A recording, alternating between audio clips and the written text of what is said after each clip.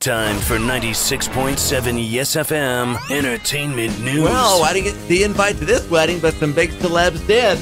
Okay, so Chris Evans and Alba Baptista recently got married in an intimate ceremony at their home in Massachusetts.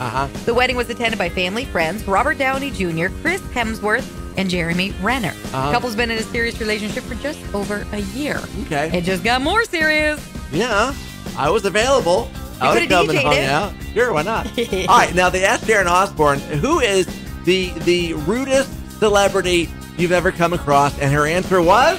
Without hesitation, Ms. Osbourne said Ashton Kutcher. She said he's the rudest celebrity she's ever met. She called him a rude little boy and a dastardly little thing.